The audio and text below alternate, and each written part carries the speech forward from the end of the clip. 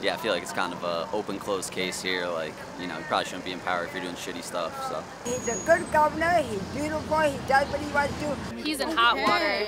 He wants to, like, he loves his aides, but he don't like to give us any aid. Hey-o. Whatever. Asshole. He is an asshole, bro. Like, disappear, go to jail, fucking, whether it's prison or another planet, either way, he's got to go.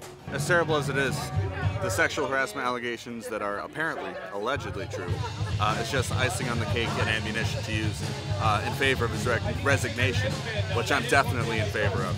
Get him the fuck out of there. I think he sucks ass, and he should probably not have that position in government, and he is, yeah, pretty much a piece of shit. So, yeah, that's pretty much everything I have to say. Never been a fan.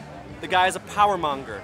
Like, he is satisfied with imposing all these rules on people that he himself doesn't even follow. It's, oh, rules for thee, but not for me. That's what I've always thought about Andrew Cuomo. So, yeah, if you want to ask me my honest opinion, I don't think he's a good leader. I don't think he ever was, especially during this pandemic. That fucking guy wrote a book about how to handle pandemics. I don't think so. He was the fucking worst guy with this shit. Guy's a fucking creep, bud. Get him out of here. Like a year ago, he was giving daily briefings, and he did a fantastic job with that. But then you find out like what's going on behind the scenes, and it's kind of not worth it.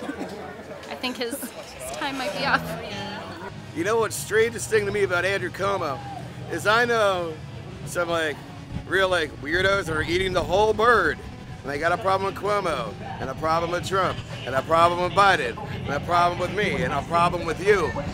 Well, they look like Andrew Cuomo, I fucking swear. They got the same haircut and shit. It's disappointing, but not really that surprising. Like, I had thought for a long time that Cuomo was like a fine neoliberal politician, but I don't know. There's so many stories coming out these days about men who are supposedly progressive treating women badly, and it's to the point where I'm not really surprised anymore.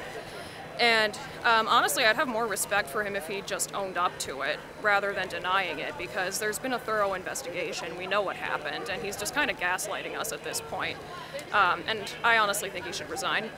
I mean, I've been following it. I wouldn't say I've been following it closely, but feels like there's a pretty simple answer here. Feels like it's pretty straightforward.